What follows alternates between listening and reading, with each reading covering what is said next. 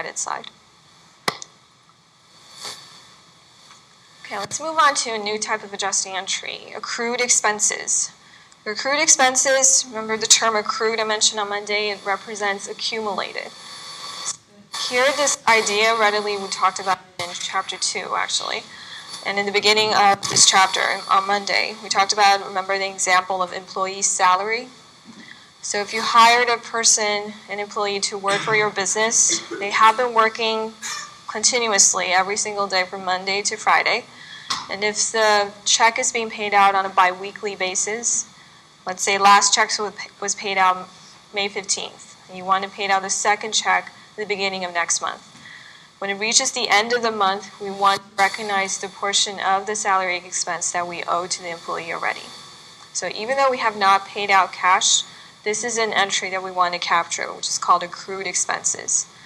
So it's an accumulated of expenses that company has not yet paid out by cash. So which means at the same time, this generates a type of liability. So it could be accounts payable, it could be salary payable, it could be interest payable.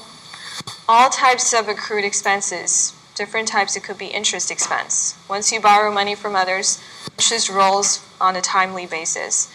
Okay, so every single day there's accumulated interest, but we wait until right before we want to do financial statements, issue financial statements to capture all of these accumulated expenses. Okay, so the idea here is the opposite of prepayments, because remember, prepayments is the fact that we are paying money in advance for a certain benefit for the future. So in that case, you're giving away cash early on. This case here, you have already received benefit from either hiring employee that have been working for you, but you haven't paid the check. So the work is there, or interest expense, you borrow money from others, you have been using the money, but you haven't paid the interest amount.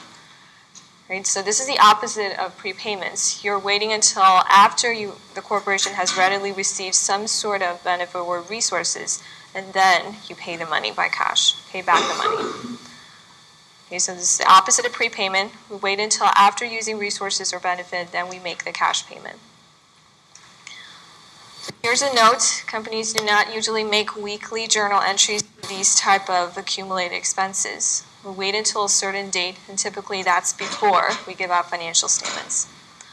So by May 31st, or by June 30th, July 31st, company will be clearing some of the entries, making sure that bringing up these accumulated expenses, these prepayments that has been expired, the depreciation expense that has to be recognized all together before financial statements.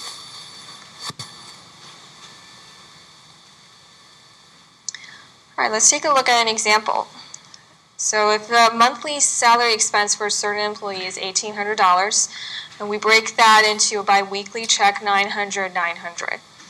So when it reaches May 15th, the employee receives the check directly, the $900. So in that case, it will be just a regular salary expense and credit cash. When it reaches the end of the month, in a corporation perspective, they want to issue financial statements, and if it's not the date for giving away a check, it's not a cutoff date for check yet, then this entry would represent the part of the work that employees has been doing, but we haven't actually paid out the cash. So it represents salary expense, we debit it, and we credit liability. So even though this payment will be made immediately June 1st, it seems like just a day difference. We still make this journal entry to represent a liability for this very same day. Because oftentimes monthly statement only represents information from May 1st all the way to May 31st. So anything that's happening on June 1st will be under June's monthly statement. Okay, so it seems like it's just a day before the actual pay date. You might think we can just defer this. But remember that journal entries, we recognize it as it happens. We want to bring up to date the information. If this monthly statement represents only May's journal entry, then we want to bring all the accounts that represents May's activities. So this account basically represents that there's a personnel that you hired that's working for you. Even though you haven't paid the check, you want to recognize the work that they have done. So this is their work has already been into a type of expense, and later on you will have to pay them this $900. So this entry really will be immediately reversed on June 1st. Once the check is out, then the salary payable will be debited and then cash will be credited. Okay, but that will be later on. By the end of the month, this will be the adjusting entry, May 31st.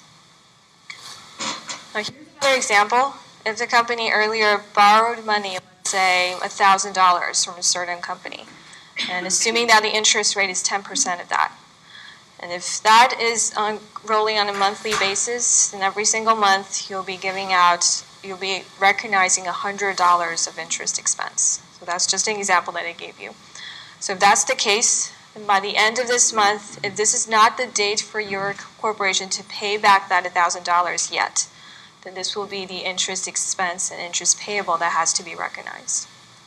Okay, payable is always recognized at the point of time when it's not the day to pay the cash yet. That's why we recognize it under liability. Okay, so it's the money that you owe, but it's not the time for paying it out yet. Typically, it's not the due date or not the paid date for the check. So for each and every journal entry, we have two. Remember that whenever you have journal entries occurred, you have to open up the T accounts that represents those journal entries. So you have an interest expense account, interest payable account. Remember, expense is an equity account, and it has a balance on the left side.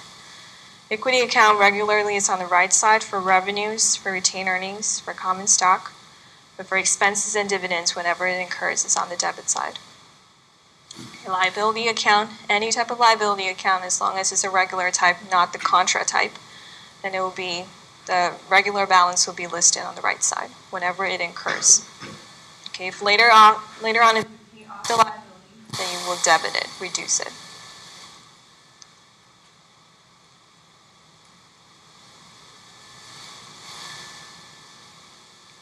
Okay, so this is a third type, accumulated expenses. Let's work on an example, a question here.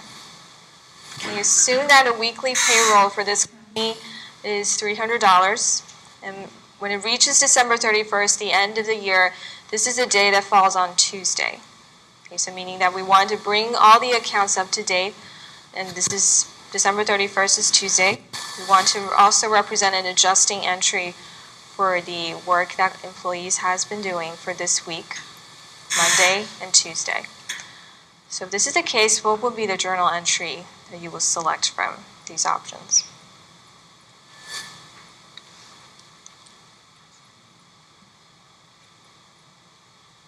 So you have to know what are the accounts to use and also what is the dollar amount.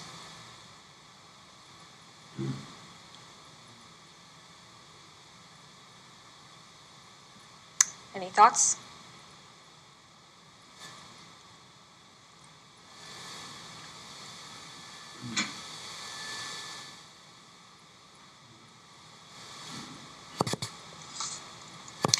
So if it was a weekly journal entry for salary, then what would be the dollar amount? If it's a regular week. If it's a regular week, it would just be $300, right? For 5 days.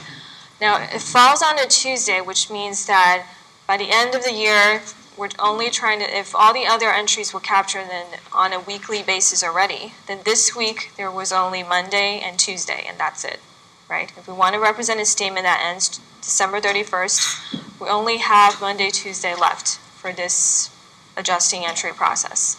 So if it's only 2 days, if 5 days represents there's $300 for 5 days of work that worth $300, then each and every day worth $60, right? Then 2 days altogether worth $120. So the $120 here, remember this is an adjusting entry. So this is not the day for payment. Payment is given on a weekly basis. Then this is a type of salary payable. This is a type of liability. At the same time, we want to debit salary expense. Okay, so if I change the question here, if I say December 31st falls on a Wednesday, then what would be the dollar amount?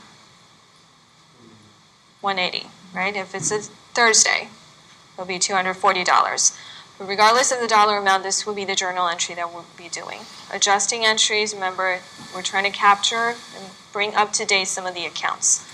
Okay, otherwise, without this entry, we just have the entry that was being done last week. up to last Friday. So we need this entry that represents this Monday and this Tuesday before we give out the yearly statement or monthly statement.